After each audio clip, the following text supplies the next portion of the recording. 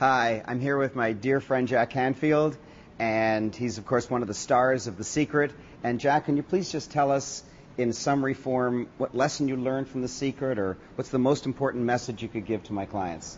Well, I think what I'll talk about is the idea. I think one of the misconceptions that comes out of the movie that people aren't acting on enough is the idea that to have law of attraction work, you have to take action. Too many people think you just ask, you sit there in a meditative pose, and then money will fall into your living room and cars will drive into your garage. It doesn't work like that. If you look at the last 6 letters in the word attraction, they spell action, A-C-T-I-O-N.